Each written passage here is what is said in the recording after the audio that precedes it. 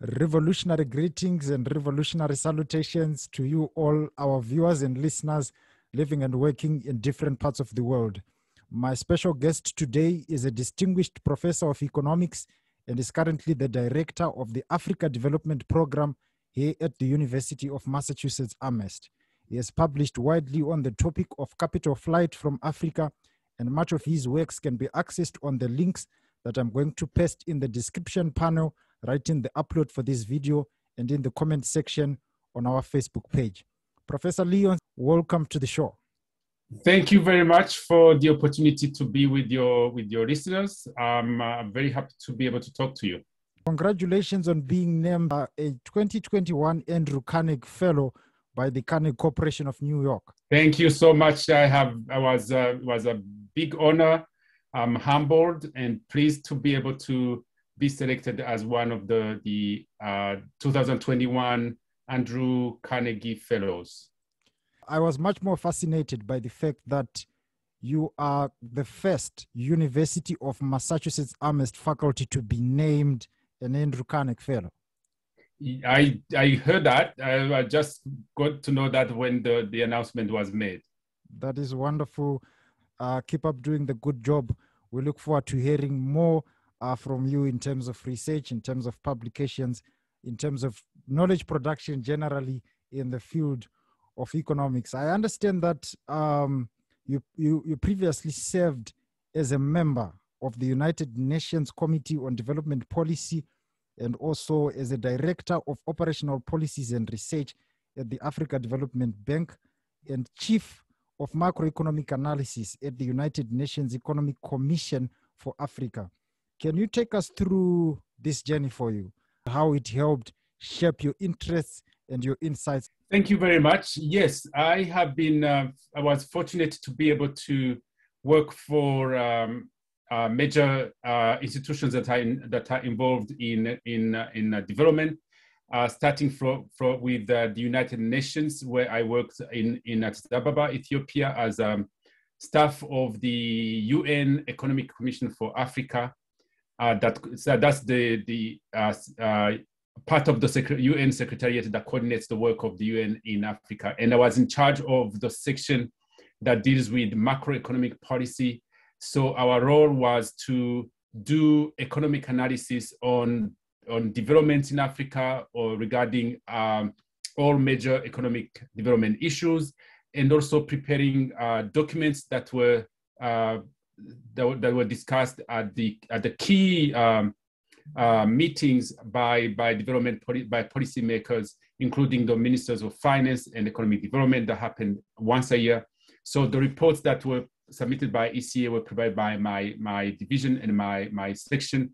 Then I was also lucky to be able to work for the African Development Bank, first as a director of research and then as director of development policy, operations policy.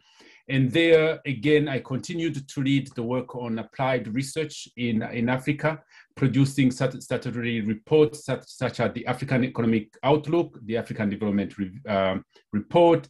And there we really dealt with emerging issues as expressed by the policymakers, by the analysts, by the public, including issues on agriculture, finance, financial systems, environment, energy.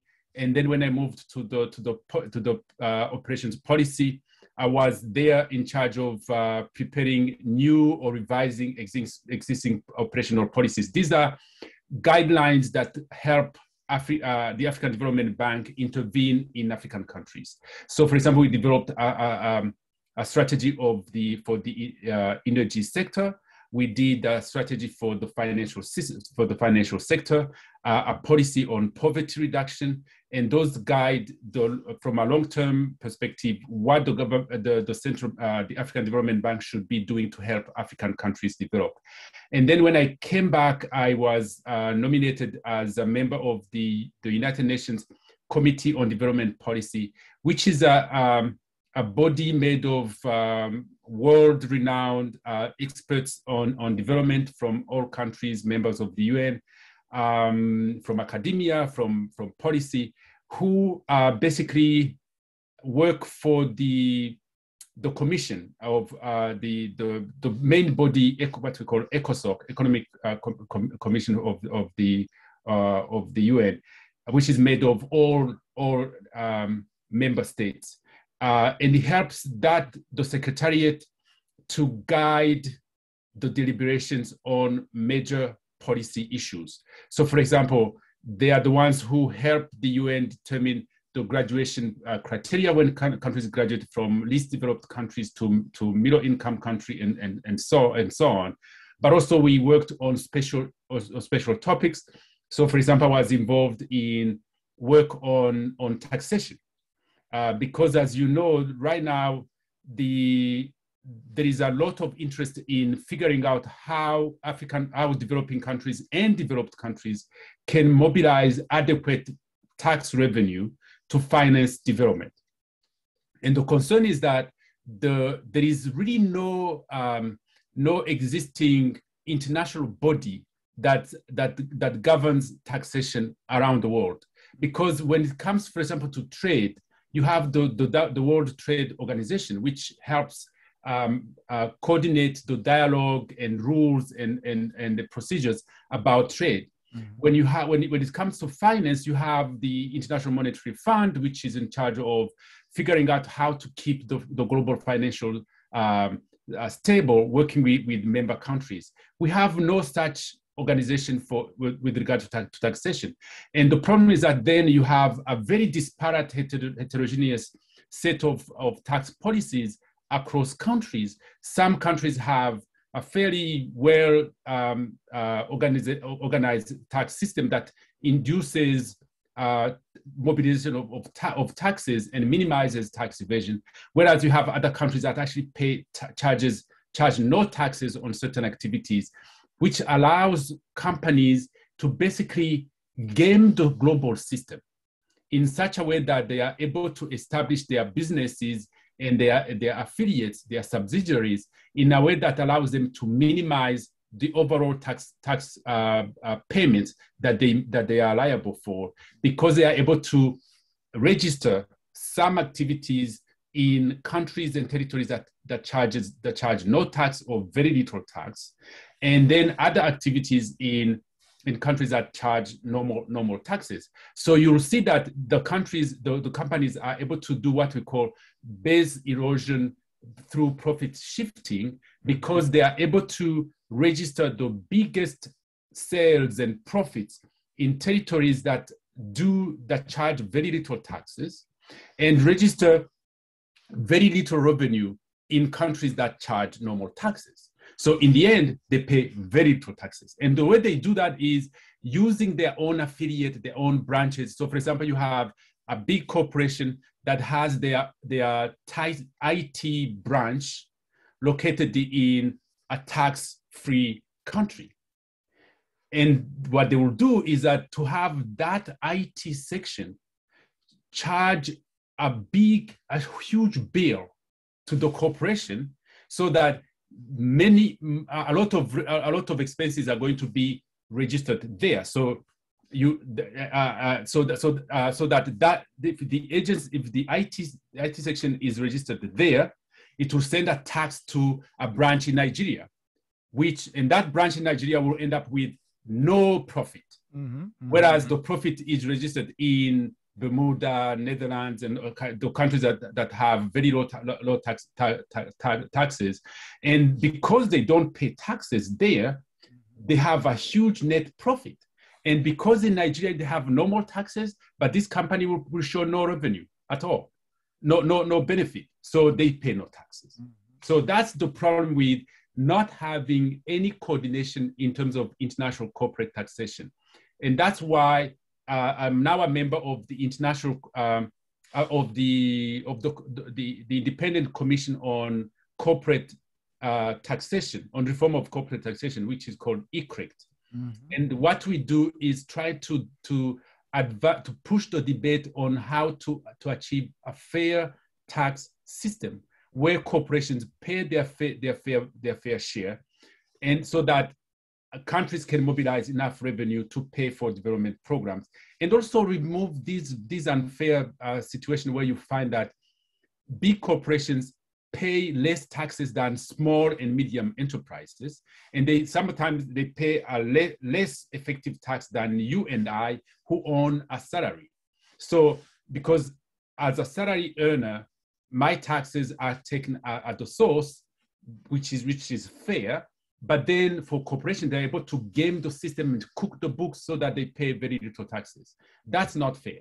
You have published widely on this topic of capital flight from Africa, and interestingly, a June 2018 report by the Political Economy Research Institute here at the University of Massachusetts, which you also happen to be a co-author of, examined capital flight from 30 African countries between 1970 and 2015, and documented losses of approximately $1.4 trillion over the 46-year period.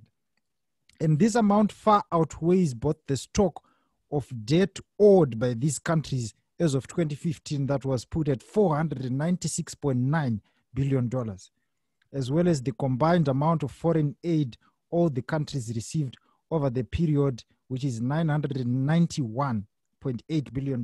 These are staggering figures that clearly show how much the continent is losing. But now, my first question for you, I really want you to, give a breakdown of this. What is this thing that we call capital flight, and what causes it? For quite a while now, since the second half of the 90s, I have been involved in looking at the issue of capital flight from Africa specifically, but it's not a problem that's just for Africa, but other countries, other continents also suffer the same phenomenon. Capital flight is basically the situation where you have money, funds leaving a country without being registered in the official statistics. This is the case where, for example, money is transferred from a country in Africa to a private bank in an offshore financial center, or any bank in European, American, and other banks, without being registered at the central bank, without being registered as an outflow of either investment or saving, because every African has the right to invest abroad. They have the right to save abroad, except that they have to do it following the rules. So if you want to invest abroad, if you want to create a company, if you are from Zimbabwe and you want to create a company or an affiliate in South Africa or in Europe, you go to the central bank, you get the right papers, and you declare how much you're going to invest abroad. And then at the end of the year, you have to declare the profits that you have made so that you can pay taxes.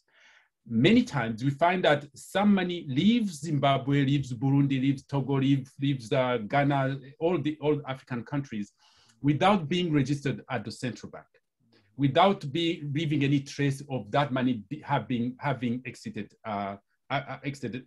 Africa. And that money comes from many sources. Some of it is revenue from exports, export earnings that get embezzled by the people who are in charge of managing it. They could be private companies, private individuals. They could be government officials. It could be money coming from the loans that are being borrowed by the government, which are supposed to build roads, build schools, and finance all kinds of development programs. And then part of it is basically stolen by those who are in charge of managing it, and it takes its way back to foreign banks without being registered by the central bank. So one source of capital flight is this manipulation of foreign exchange that has come into the country through exports, borrowing, foreign direct investment, and gets shipped outside of the country in briefcases, all kinds of opaque channels of transfers without being registered with the national authorities. Another source is the manipulation of exports and imports, which we call trade misinvoicing. I'll give you an example. One is export under invoicing. So an exporter from an African country is exporting, say, copper, gold, coffee, cotton for 100 million. They are supposed to receive the $100 million in dollars or euros, whatever foreign exchange they are using, and surrender that amount to the central bank. And the central bank would give them the equivalent of in the local currency and put them on their bank account. Many times what we see is, so if that happens, you'll be able to see that what the African exporter is declaring at the central bank matches what the buyer, the importer, has received in Europe, America, whatever the products were sold. And we were able to match those receipts. The sales and the receipts should match, accounting for the cost of transporting the goods from Africa to the international market. But many times we find that whereas the buyer registered that they actually received 100 million worth of goods, we find that the African exporter registered, say, 60 million. And then you wonder, what is the rest? That means that they will only show the central bank 60 million. And the rest will be packed abroad. And because then they can use it for their own, wanted to invest, want to consume, want to buy other goods, which they're not going to declare. That's a process by which money leaves Africa without being recorded, or the revenue that Africa should earn disappears in private banks accounts without being declared by the operators. This happens also on the import side, where because the central bank requires people to go and receive and actually apply for foreign exchange to pay for their import bills, what we find is that there is also a mismatch. An African is saying to the central bank that they are importing goods worth of 200 million. But then when we look at the sources where they bought those goods, they're worth only 150. So why did they tell the central bank that they needed the 200 million when they're actually going to pay only 150? That allows them to acquire hard foreign exchange and pack it abroad and buy whatever else they want not to declare to the central bank. That again, money is going to be flowing to outside of the country without being declared. So export misinvoicing is a huge source of capital flight, along with the embezzlement, manipulation of resources that came to the country.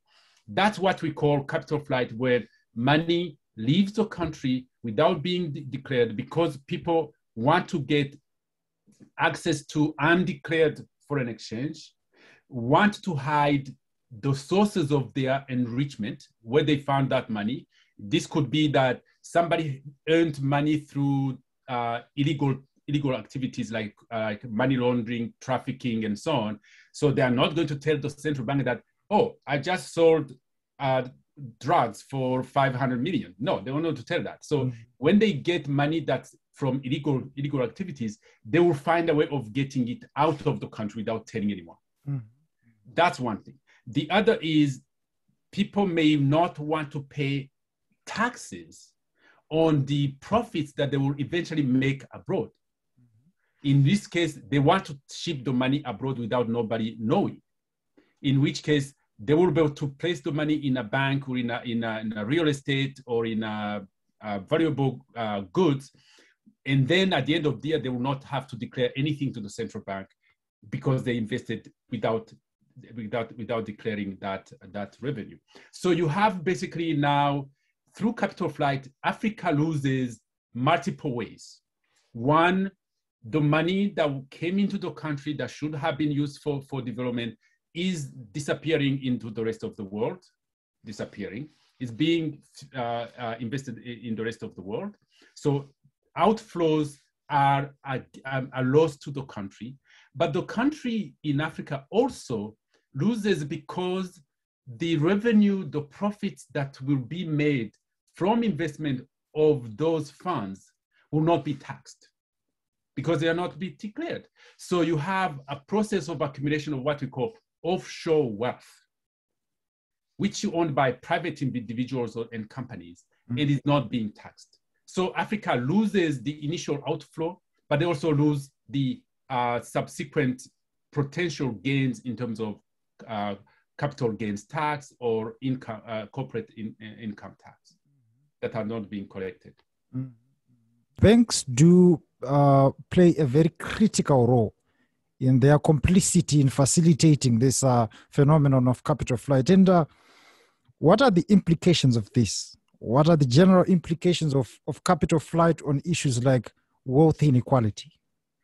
Yes, that's an excellent question, because when the process we are describing of being able to get access to foreign exchange earnings by that comes through export, having access to foreign exchange coming from external borrowing, you can imagine that this is the privilege of political elite, economic elite. It's not your ordinary African that has access to these massive amounts of money that comes into hard currency.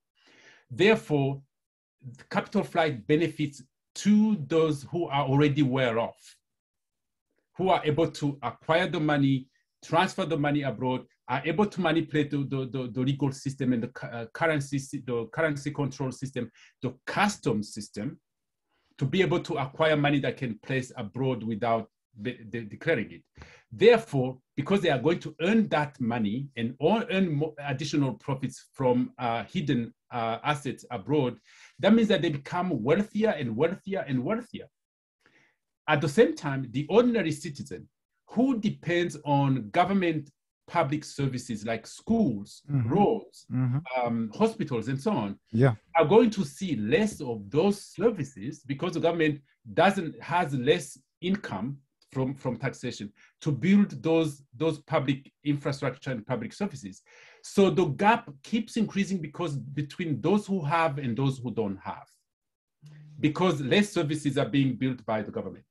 But also, mind you, those who are able to expropriate national resources directly, indirectly, through corrupt practices, are able to actually source those social services like education and health abroad.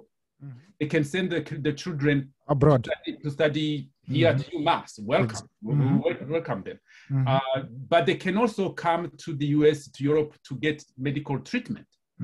Your ordinary citizen will not be able to do that. So again, the gap increases, first of all, because income gap rises, because on the top, income is growing faster than on the bottom, but also deprivation from social services because of the shrinkage of government resources that are needed to build public infrastructure and social services. So in a nutshell, capital flight contributes to increasing inequality, both within the country because it benefits to the people at the top and disenfranchises those the ordinary citizen, and especially those at the bottom of the income scale. But also, from a global perspective, it actually has impact on inequality between African countries and the rest of the world, because African countries are going to keep to grow slower as money is leaking out of the country. So the gap increases. It increases the gap between African economies and the rest of the world increases in terms of because of the inability to catch up. But at the same time, if you look at the private side, in fact, maybe the inequality between African private wealth and the rest of the world could be lower because there is a lot of wealth that that is not taken into account when we look at African wealth versus foreign wealth, because the wealth that's hidden in offshore financial jurisdictions is not counted. So maybe African private wealthy people are wealthier than we know in the numbers, because there is a lot of money that's hidden in the offshore financial centers. What measures can international organizations, and including independent countries, both in and outside Africa, do to try to curb this phenomenon of capital flight? You've worked for the Africa Development Bank, you've worked for the United Nations, and I'm sure you have so much insight than the ordinary person about how to effectively manage or effectively reduce this phenomenon of capital flight. What measures have been put in place to try and curb this? Have they been effective? If yes, how? And if not, why? What is really encouraging is that the topic of capital flight and generally illicit financial flows, which is a bigger phenomenon because it includes, let me just 1 second to say what the difference is between capital flight and illicit financial flows. Capital flight, as I said, is hidden outflows of resources from African countries that's not captured in the official statistics. But illicit financial flows are bigger because they include flows which either are illicit because they originate from illicit activities. They are illicit because they were transferred abroad in a hidden illicit manner, but they are also illicit because they were, the money is hidden abroad and not declared. That could include flows which are actually recorded in the official statistics. Imagine somebody who's involved in illegal trafficking, drugs, human beings, timber, animals, and so on, and they acquire millions of dollars through those illegal activities. They can launder that money into the banking system in Zimbabwe, Togo, Burundi, and so on in their national national financial system. Mm-hmm. In which case they can then legally transfer it abroad. Mm-hmm. When they transfer that money abroad declared at the central bank, we will not count that, will not capture that as capital flight because there will be no mismatch between what comes in and what goes out. But it's illicit because it was originated from illegal activities. So illicit financial flows are much, much bigger than capital flight. Now, the good news is that there has been more attention being paid and awareness on the issue of capital flight and illicit financial flows in Africa and globally for several reasons. One, because of the research that people have kept doing, including ourselves and other institutions such as the Tax Justice Network, the Global Financial Integrity in Washington, and other African Economic Research Consortium in Nairobi, where I contributed to some research that produced one of the books on capital flight that we have done. So people are now able to read about the extent of capital flight. The other thing has been bringing in policymakers to pay attention to the issue of capital flight, starting with the United Nations in the context of the development discussion of development financing, has been able to integrate the issue of capital flight, illicit financial flows, and the corporate tax evasion as an issue that hinders the progress in mobilizing development resources. And through very detailed and concerted efforts, the UN now has adopted a resolution, a target through the Sustainable Development Goals agenda, target number 16.4, which is to curb the illicit financial flows along with illicit financing of arms and terrorism. So people have now understood that capital flight, illicit financial flows are a major hindrance to financing development. They are also a source of insecurity because these illicit financial flows can easily finance terrorism and other illicit activities. So, and then in Africa, the UN Economic Commission for Africa, the African Union are on board, and they are leading a very steady debate on how to deal with illicit financial flows, capital flight, trade misinvoicing, corporate tax evasion in Africa. The ECA has put together a high-level panel on illicit financial flows chaired by former president of South Africa, His Excellency Thabo Mbeki. Yeah, yeah. And this is leading the debate in country about how to identify these issues, how to measure it, and how to what kind of strategies to address it. Some strategies to address it have to be both in Africa and coordinated between African strategies and global strategy, because we will not be able to stem capital flight unless the rest of the world cooperates, because in the end, the money is not in Africa. Exactly. The money is abroad. Yeah. So we need cooperation from national governments abroad, in Europe, in the US, in Asia, and everywhere else, especially in those secrecy jurisdictions, to enforce the rules about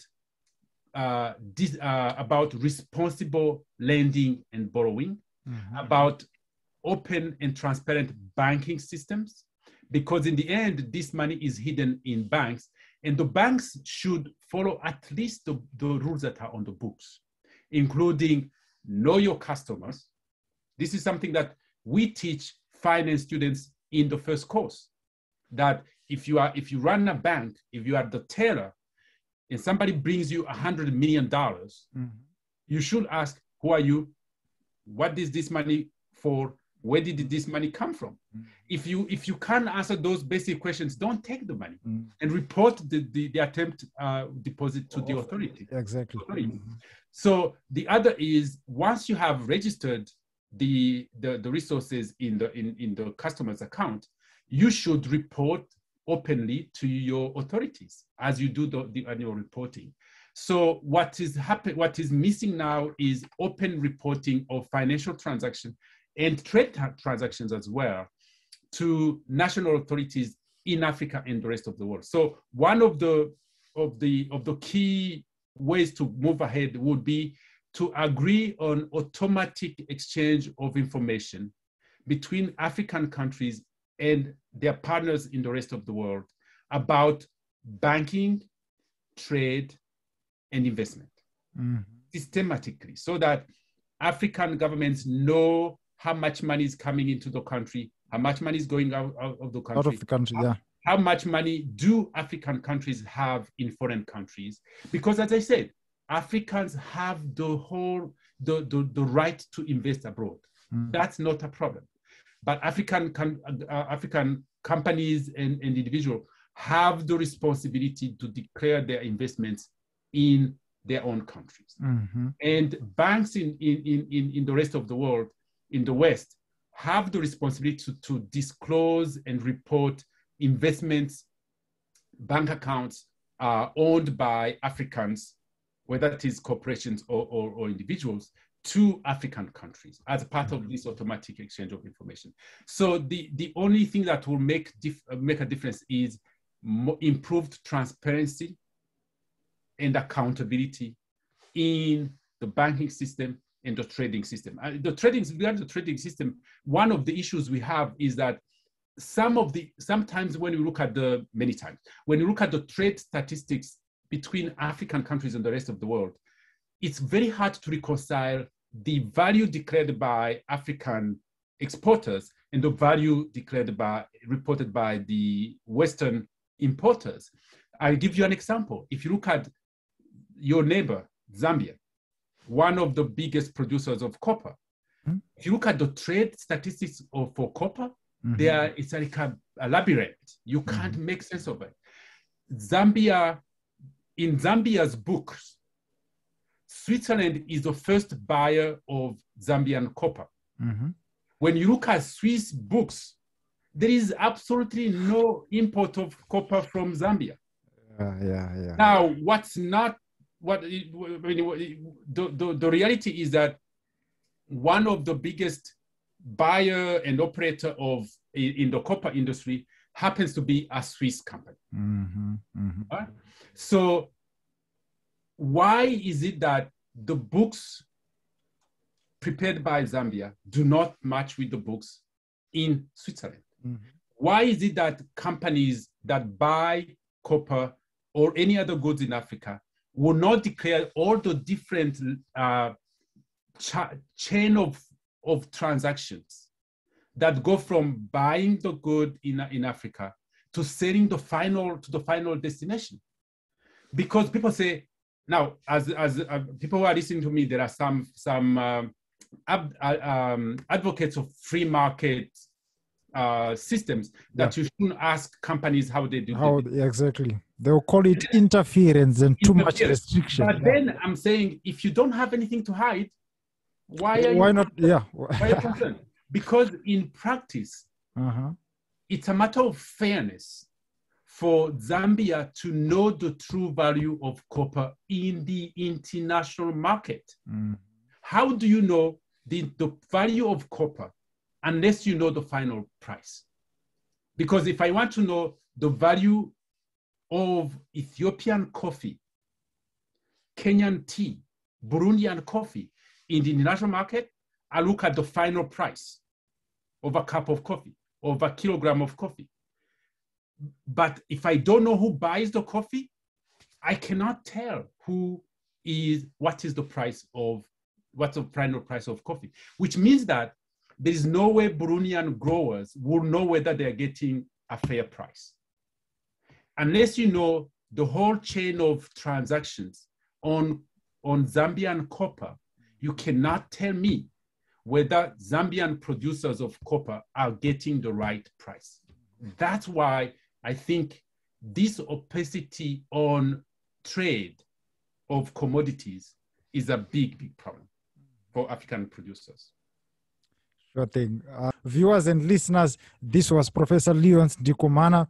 He is a distinguished professor and director of the Africa Development Program here at the University of Massachusetts, and much of his works on capital flight he has published widely on the topic of capital flight from Africa can be accessed on the links that I'm going to paste in the description panel, on the upload for this video, and on the comment sections on our Facebook page. Professor Leonce, thank you very much for joining me. Thank you very much for the opportunity, and greetings to your listeners. And I would welcome any questions and comments and suggestions, because this is an evolving topic. We want to hear from the public. We want to be able to do more. Thank you very much. That is wonderful. Thank you very much, and have a good day. Thank you.